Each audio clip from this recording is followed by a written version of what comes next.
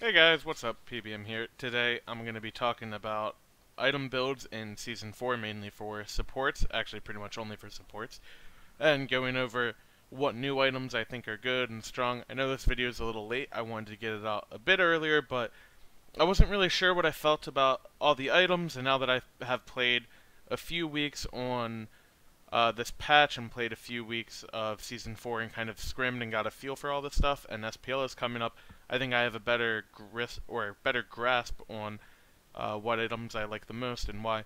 So, screw all that stuff, let's get into it.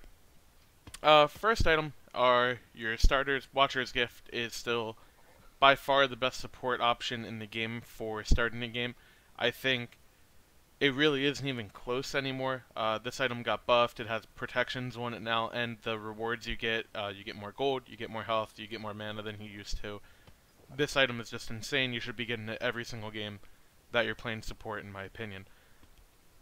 Other starter items that you could consider getting, if you want to try to clear the jungle a little bit faster, you could consider getting a Bumba's Mask, but this is normally not the thing you want to go to. I have it in my God Builder, in case I end up jungling in ranked, honestly, and I end up playing like Jungle Athena or Jungle Ymir. Other starter items you could consider are, I'm not sure why it's not here, but, oh, there we go, Swiftwing. I'm not sure why it doesn't show up here, but only here. Whatever, screw that. Swiftwing is another option that you can look to towards starter items now. Anything after Bumbas and Watchers, I don't think you really want to leave level 1 out of base with in the support role, but items like Swiftwing, like Vanguard, and like Sands of Time you can consider buying for a quick power spike throughout the rest of the game. I think of the three, the weakest in my opinion is Vanguard. The reason for this is that now that there are more aura items to build, I don't find the 800 gold power spike that Vanguard gives worth it as much as it was in Season 3. And likewise, now that Watchers gives you protections for buying that item, I don't find the prots that Vanguard gives as valuable. You still want to get this item if you're against like an Ares or an Anubis or something where the passive is going to mitigate a lot of dot damage. But in most situations, I find Vanguard to be pretty underwhelming, and I've kind of been looking past it. Similar to Sands of Time, it can be really good. There are certain gods that come to mind, like Terra, like Geb, stuff like that, that really value that cooldown, especially Terra, who also struggles with her mana. Gods like that can be very good with Sands of Time. You could also look to use this on something like a Sylvanas, who can pump out healing and then have extra mana regeneration and cooldown reduction on those heals. Overall, I wouldn't look to buy this every game, but it's definitely an item you could consider. And then my favorite one of the starter items is Swiftwing.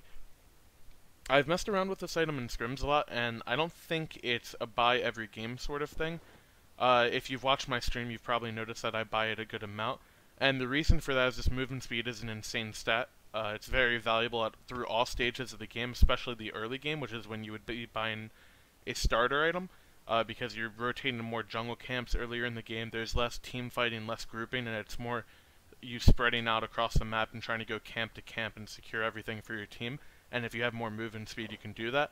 I think Swiftwing is better when you're invading rather than when you're behind in the game. If you're using the Swiftwing passive to try to get to the enemy jungle and invade as quick as possible, then it becomes very valuable to you because your time that you have to back is so tight, because you have to be able to get your normal farm and secure your own camps, and then also have the time to back and make it to the enemy camps, which sometimes can be impossible without this item. So I like messing with Swiftwing. I'm not sure if it's great or not, but it has a ton of potential, and I would recommend that everybody tries it for themselves. After your starter items, you go ahead and go into boots. So the options you can go for boots are pretty much all good. I think pen boots are generally the weakest because they're the most expensive, and they give you stats that don't really synergize with all the support gods. Cooldown shoes, of course, are very good. They're kind of the luxury option. If you can get away with this and not feel too squishy, then they're very nice. The early game mana is also very valuable, so cooldown shoes are definitely something to look into. And then reinforced greaves are also very good, same as they were in Season 3. They just make you a lot tankier. The crowd control reduction is great. Early health is great. All that stuff is good. My personal favorite shoes in Season 4 are Traveler shoes. If any of you have kind of paid attention to my Twitter or my Twitch over the past couple years, I've been in the Pro League, you'll know that historically I hate Traveler shoes. I think they're completely overrated and pretty much garbage is what I used to call them. My opinion changes on them this season, not because they were buffed or anything like that. In fact, they were actually nerfed because now something like an Athena taunt won't proc the passive, only damage will proc the passive, and even through that I still think they're the best shoes. The reason for that, one, they're the cheapest options along with reinforced shoes in the game, and two, movement speed is OP on this map. Movement speed allows you to get to all the camps as fast as possible, and I find that going fast on this map ends up giving me a lot more rewards than it previously would, because there are more jungle camps on the map currently in Season 4 than there were in Season 3 and even in Season 2.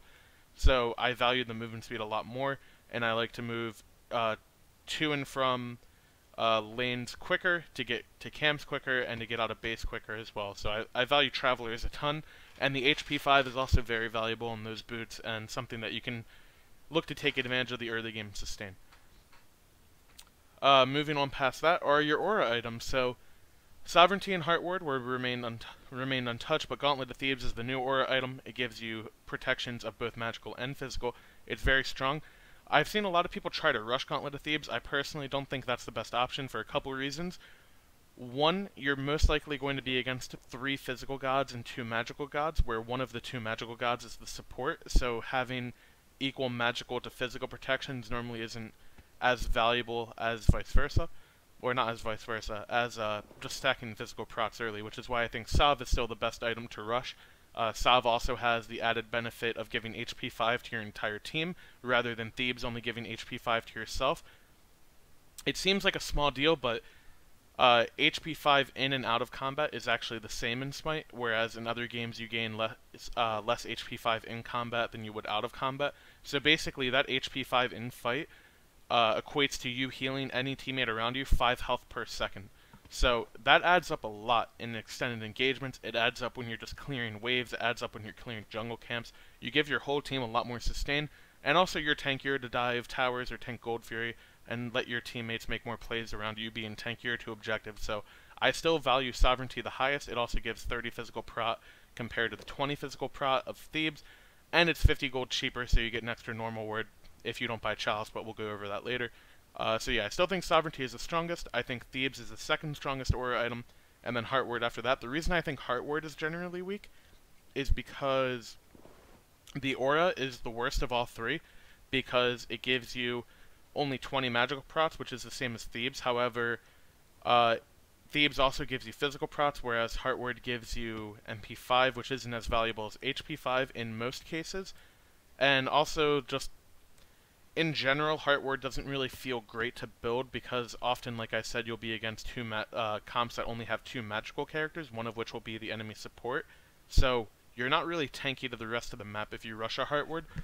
And also, the other items in the Heartward tree, such as Pestilence, are actually very strong compared to the tree that Sovereignty is in, giving you, like, you know, Emperor's Armor and Midgardian Mail and Mystical Mail. Comparatively, Sovereignty is the best item in this tree, so if you were to build kind of a health and defense item, then generally Pestilence could even be better than Heartward, so it's not a bad item.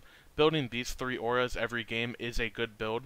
You can look to other options if you want to fit more CDR in or whatever, but in terms of what are the strongest auras, in my opinion, it's Sovereignty, then Thebes, then Heartward. Moving on past that, we'll go over some items that have pretty much remained unchanged from Season 3 into Season 4 and were built quite often on support, which is Wingblade, which was completely untouched. Same item we have all grown to know. Nothing to really go over there. Spirit Robe, also the same item, however, it had its price increased by 40 gold from 2460 to 2500. Not a big deal, but still something to note. Still a great passive, great selfish option for support if you're worried about getting CC comboed and killed. Spirit Robe is just as good as it's pretty much ever been. Here are the new items for Season 4, so Stone of Gaia, Shogun's Kisari, Spectral Armor, Jade Emperor's Crown, Void Stone, and Stone of Binding, all new items. We'll go over Stone of Binding first, so you can consider these kind of the offensive options to the previous aura items. So if you consider Sovereignty, Heartward, and Thebes your normal defensive auras, then Stone of Binding, Void Stone, and Jade Emperor's Crown are kind of the anti-aura items. So Voidstone is probably the most obvious. It pretty much completely negates the Heartward passive. Heartward gives 20 procs, Voidstone reduces 20 procs around enemies, or to enemies around the person that has the Voidstone. Voidstone also gives you 5 more magical protection than Heartward does. Heartward gives you 45 plus 20 for a total of 60, whereas Voidstone gives you 70. That was actually buffed going into Season 4, from 60 to 70 procs on Voidstone. And of course it gives you magical power. Another thing to note about Voidstone is it is also stronger in your 6-item builds, in your full builds, because if you get Sovereignty plus Thebes, you're stacking a lot of health, so it's nice to get a little bit of magical power and an aggressive aura in there. Like Voidstone, it balances out your build really nicely. You don't want to stack too much health, because if you stack too much health, you end up becoming very squishy, and effects like Soul Reaver, effects like Ethereal Staff, can really just kill you like instantly, and you don't want to play into those too hard, as both of those are pretty solid items for mages. Going back to Stone of Binding, even though it doesn't say aura in the tooltip, and if you're playing something like Ares, you won't really be able to have the benefit from your passive, or really just be able to use this item at all, actually, because it only works off hard crowd control. It kind of is the anti-Thebes, and the reason I say that is that if you see a support rushing Boots into Thebes, and you choose to rush Boots into Stone of Binding, you'll get your power spike 450 gold quicker. You'll get more protections for yourself, so the person who buys Thebes will only get 20 of each prot, you'll get 30. Of course you won't have the health, but you'll have magical power off Stone of Binding, and whenever you CC anyone, your teammates gain more protection. So if you're around, or more penetration, excuse me, so if you're around 3 teammates, including yourself, you're one of the 3, and you Athena taunt somebody, you Ymir freeze them, you Bacchus flop them, you Sylvanas root them, you Sylvanas alt them, Geb shockwave, all that stuff, you give your entire team penetration, so you give your team a total of 30 penetration and an aura, which is why I consider it an aura item, and it can be very good for making aggressive plays.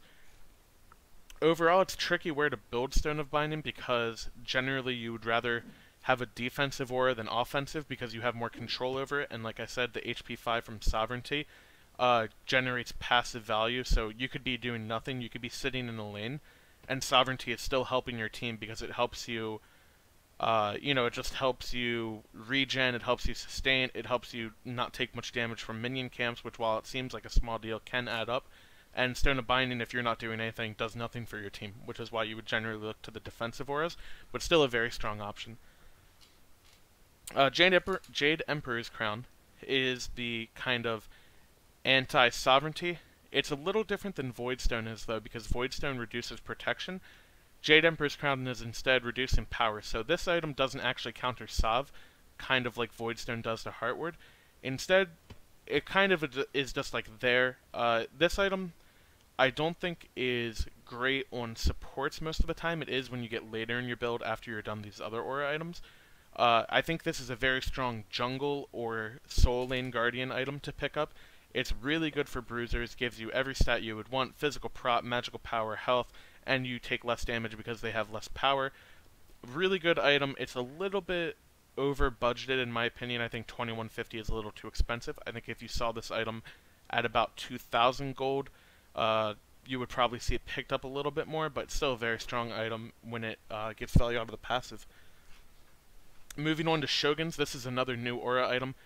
This item is unique for a few reasons. One, it's another aggressive aura that this time increases attack speed, so it is the only aura in the game that isn't influencing protections or power. Instead, it's just giving your teammates attack speed, so it's very unique for that. It's also unique because it gives both cooldown and crowd control reduction, and it's one of 2 items in the entire game that do that, and the other one is Spirit Robe, which costs 100 more gold and doesn't have an aura. Generally, you can tell by that logic right there that it's cheaper, has extremely well-rounded stats, and gives an aura. I think this item, in most situations, is stronger than Spirit Robe. Like I said, if you need the passive from Spirit Robe to stay alive in teamfights, obviously this item is way, way, way better than Shogun's. But Shogun's is a very interesting item to me. Another thing to kind of talk about is similar to how I was saying Sovereignty can generate value for your entire team while you're doing nothing, you're just farming because of the HP 5. Shogun's actually does the same, because while you're farming, you're increasing your entire team's farm speed because they're auto-attacking quicker, so junglers get more this is really small min-max stuff, by the way. This is not the reason to build the item. but it generates a lot of value over time because you're clearing quicker, you're clearing waves quicker, you're clearing jungle camps quicker, you can burn objectives quicker, you can kill Gold Fury, Portal Demon extremely quick with this item, you can siege towers a lot more efficiently. Shogun's, in my opinion, is one of the most underrated items this season. I think it generally is just insanely strong, and I'm not sure why people don't pick it up more. Just my opinion, though. The weakness to this item is that you do lack prots and health compared to going some other builds where you would go, you know, Thebes, Heartward Sovereignty, or pick up a Spirit Robe, stuff like that. But gaining the cooldown reduction and crowd control is very valuable, because if you take a look at all the items I have here, there's only 2 of them that give you cooldown reduction, and that is Shoguns and Spirit Robes, so finding a place to build those stats is very nice. Moving on to Spectral Armor, so this item actually went under a lot of changes. It got nerfed a lot in PTS. It previously was just insanely OP. Basically, whenever you take physical damage from a god, enemies within 30 units are feared. This happens once every 90 seconds, which is the same internal cooldown of Stone of Gaia, which we'll get to in a second. So, physical god hits you, Hunter auto-attacks you, Hunbots ults you, they get feared off of you. When you buy this item, you want to make sure that you're not getting auto-attacked by a Hunter, and you're not letting people poke this passive off of you for free, because then you lose a lot of value from this item. For 2100 gold, this item does kind of have sufficient stats just for the cost. If you look at Nemean, for example, it's 80 physical prot for 2200 gold, and Spectral is 70 physical prot for 2100 gold, but it also gives you the 20% crowd control reduction. So generally, Spectral will make you tankier than a Nemean would. So it's all about value in the passives and stuff like that. Breastplate of Valor, while we're in this tree, is still a very good option. A lot of CDR. The protections on it were actually reduced from Season 3 to Season 4 just slightly, so you are a little squishier when you build this item, but overall still the best CDR item in the game in terms of just rushing CDR as quick as you possibly can. To backtrack a little bit when we talk about Breastplate, if you compare Breastplate to Sands of Time, and this is why I say you should consider building Sands of Time in the middle of your build. Breastplate is 2300 gold for 20% CDR, so if you're only buying this item to rush cooldown, and you don't really care about the physical prot, which sometimes you may not have to, because if you're building it for physical prot, other items will make you tankier than Breastplate. So instead of spending 2300 for 20% CDR, you could spend 800 for 10% CDR, which is a lot more cost efficient. You also get the magical power. So if you really value the physical protection from Breastplate, then sure, go that. But if you're just looking to get in some cost-efficient CDR, that's why you would buy Sands of Time. Anyways, moving on to where we were. Next is Stone... Or actually, I should go over some implications of Spectral Armor. This item absolutely farms Loki. Lokis cannot kill you if you have this passive up. They will ult you. They will instantly get feared. They can't apply their dot to you. They'll get CC'd out of their stealth if they choose to alt stealth and then auto-attack you. It makes it a pain in the ass for Lokis to try to kill you. There are other gods that have this type of interaction. A Thor lands on you, gets feared off of you. A Humbot alts gets feared off of you. Stuff like that make this item very, very strong, so it's very important to preserve your passive and be able to proc it when you need it most. Similar to Stone of Gaia, this item has a ton of potential to counter entire comps. A comp you would see very often in Season 3 was Sobek plus a Wheelix plus Burst Mage, so something like a Ra, a Scylla, a Raijin, stuff like that. And the Sobek would just pluck or knock you up with his Tail Whip, and then the Wheelix would pull you. This item completely stops that combo. They cannot do that. You're immune to knockups, pulls, grabs, knockbacks, while you have this passive available to you and it doesn't get poked out, all that good stuff. It also works against Sylvanas Pool. It works against both of Herc's abilities. Kuzenbo is a new god. It works against his abilities. And also you get the old Stone of Gaia stats. You get a lot of regen. This item is overall very strong in situations where it makes sense. Gauntlet of Thebes is still the best item in this tree, and Stone of Gaia gets a little bit worse because if you go both Thebes and Gaia, you have too much health with too little prot, so be very careful of that. But Stone of Gaia overall is a very good item. Magi's Blessing kind of has simple or similar implications. Spectral counters physical god initiations like a Humbot Salt. Stone of Gaia counters knockback initiations, so stuff like Sobek, stuff like Herc. And Magi's could counter everything else, could counter Athena Taunt, can counter your Mirror Freeze, whereas these two items would not. All three of these items, you should be looking at what situations they will get the most value, and if there are situations where these passives can counter an entire enemy's comp, then you should actually absolutely build these items. They're just insane in a lot of cases. Magi's is probably regarded as the weakest of the three, and Spectral is probably the strongest of the three, but still very strong items. We already went over Breastplate. Pestilence, no change from Season 3 to Season 4, very good. Healing was actually mass nerfed in Season 4. Every god with healing had their numbers nerfed by a very little bit, so Pestilence on top of that makes healers very weak. You also could look to get Pestilence instead of Heartward.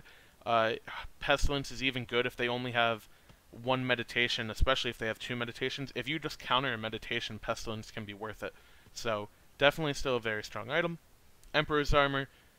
I have this here for times where you have comps, when you have like a Freya or something where you can't really siege all that well. Generally, Emperor's Armor is weak, but if you're in comps that are going to be dictated by the winner and loser is going to be dictated by who sieges or defends sieges the best, then Emperor's Armor can be an option that you look towards, but generally it's the weakest item in my entire god builder of what I have here, and I have every tree represented here, so should say a lot.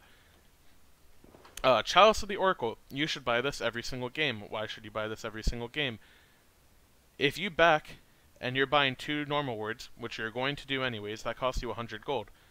So if you back and you buy Chalice, you get the same 2 normal words, but instead of paying 100 gold, you spend 400. So you're actually spending an extra 300 gold for this Chalice that will refill, which means if you back 3 times, then this item pays for itself, because you're going to get 8 words, and 6 of them you basically don't have to buy, or 6 of them you don't have to buy because it'll just refresh.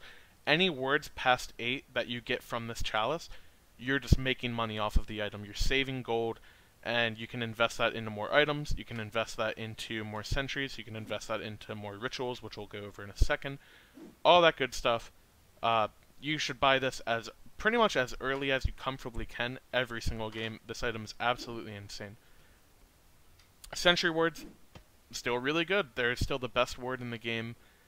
I generally value 1 sentry is generally more valuable than 2 normal wards.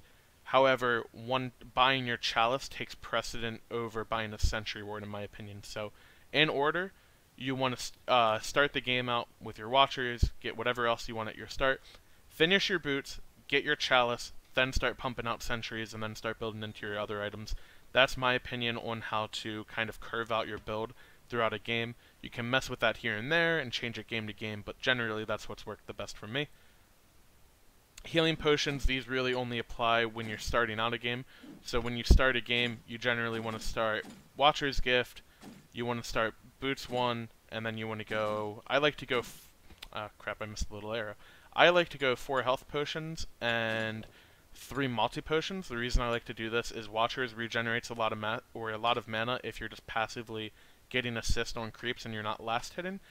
So you get a lot more mana from Watchers already, and multi-potions help you box and lane a little bit more. The other start you could look to go, and this is something I've been messing with, is you can go Watcher's Gift, and then you can start your Chalice right away, and then you can get 4 health potions, and you just skip the 3 multi-potions for the Chalice, and you don't get Boots 1. This start will leave you 100 gold left over, so that when you back, instead of if you have Boots 1, say you want to finish it into Traveler Shoes, you need 1100 gold on your first back to finish your Boots. With this Chalice start, you need 1400 gold to finish your Boots, but you already have 100 left over, so you only need 1300 gold, and you already have your Chalice. So you can spend your gold a little bit more efficiently because you're not wasting them, quote-unquote, wasting them on these multi-potions. So if you don't think you need the multi-potions, look towards trying that start. And then lastly, we can go over rituals. So rituals are generally just really, really, really strong. Frenzied is probably the best of the 4 in terms of getting consistent value for your 750 gold. Something to preface the talk about rituals there. They all have risk because they're all consumables. They all cost 750. However, the effects are so strong that it is very rare that you don't get your 750 gold worth of this item. So for example, Frenzied Ritual, it can be used to burn Gold Furies, it can be used to burn Towers, it can be used to burn Fire Giants. If you're behind and you can't afford a full item, you should probably look toward, and you know a team fight's about to come, so say you're about to fight over a Gold Fury and you're about to have a big 5v5 team fight, and you can't afford to finish an aura item, rather than upgrading that item from tier 1 to tier 2 or even just buying the tier 1, a lot of times it's better to just buy a Frenzied Ritual, try to win that fight, and a lot of times the Frenzy will win the fight for you. And then yeah, you kind of just generate value off of that and you get gold for your entire team by winning fights. So, if you can't tell, I think these rituals are absolutely busted. A lot of pro players are very concerned with the state of game with rituals, only because they have such massive potential to break the game. They're just so strong. So you definitely want to consider buying these every game. Flickering Ritual is probably the second best ritual. This allows you to combat blink. You can make a lot of really good plays. This is less for support and more overall strength. I think Flickering is the second best. As for support, you can make good plays with this. You could be like, you know, maybe you're Sylvanas and the other team keeps trying to go on you all game. Maybe you can have them engage on you, and then you survive the engagement, and then you combat blink into their team, and then you ult their team and turn the engagement. You can make a lot of really cool plays like that. Rallying Ritual is TP to Gods. You can cheese a ton of games like this. You can get back into fights when you have no business being there. Teleport is just an insane ability, so to have it on a ritual is just absolutely nuts. And then Revealing Ritual, generally the weakest of the four, but it's still really good. It's basically a new ult that also reveals wards around the person who pops the ritual. So, for example, say you have a Janus on your team, and you're looking to engage on the enemy when you're baiting a Fire Giant, you just pop Revealing Ritual, and you ult through all the walls to whoever is by themselves or to wherever the enemy team is, and you kill them, and there's very little they can do about it. Lots of strong stuff you can do with this, so definitely try to consider when you should buy rituals. Overall, they're just very strong. And then relics actually are last. I forgot to go over relics. Relics are generally the same as they were in Season 3 in terms of what you're picking up most games. Shell, still very good. Heavenly, still very good. However, Heavenly now does not make you immune to slows. It only cleanses slows at the very start.